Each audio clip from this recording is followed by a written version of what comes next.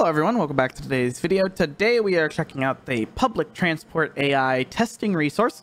So this is a pretty buggy resource and they admit to that immediately off the bat. This is pretty much a experimental version for this, but it does technically work. So a lot of people wanted me to highlight it.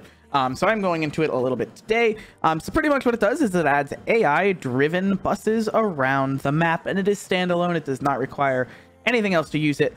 And you can obviously make custom routes and all that cool stuff. I really like that. I think the configurability of this and customizing that is so cool. I could not imagine that not being a thing. Like that's just crazy to think about. But you can create custom routes. You can have as many of them as you want, and the bus will drive around to each point. The start heading, how often the buses run, the bus number it shows on it, the color of the blip, the bus itself name, and all the vector points, which is those coordinates that we did in another video of where you want it actually to stop, if it should stop there, if it shouldn't stop there, should it just drive through that point.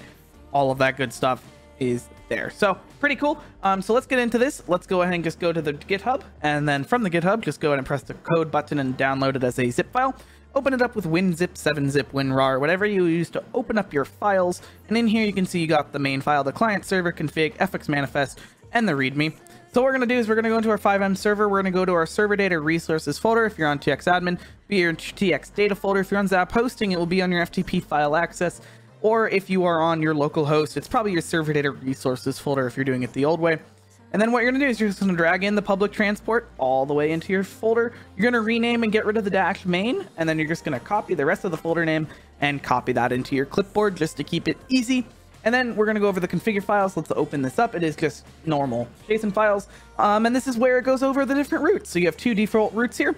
It will tell you how to change the names, and all that is available on the wikis, which is terrific. And then it will go ahead and explain where it stops, all the vectors for those, and then go from there. So pretty cool, isn't it? And you can also do /bus stop to get a bus stop ready to be just pasted in here. So you can do that in game, and it will give you and copy it to your clipboard of the thing that you need to actually paste in for everything to work. So you don't even have to get all this manually either. So then if we go to our server data, server.cfg file, edit with Notepad or Notepad++, and add ensure the name of the resource, this case, public transport. And if we go ahead and start up our server, we should see started resource public transport right there. And then we can hop in game and look at our AI driven buses. So we are in game here, and you can see all the bus stops are located over on the map. We are next to one of the blue and the green bus stops. Obviously, the color is configurable inside that config file I showed you. Hopefully this should help you out. Hopefully you can board a bus, have some fun with it, enjoy it, and all that good stuff. Enjoy the AI buses driving around your map. I think it just makes it a little bit more realistic. If you have problems with this resource, ask the author over on the GitHub or the resource page. And thank you so much for watching, and I will see you in the next video.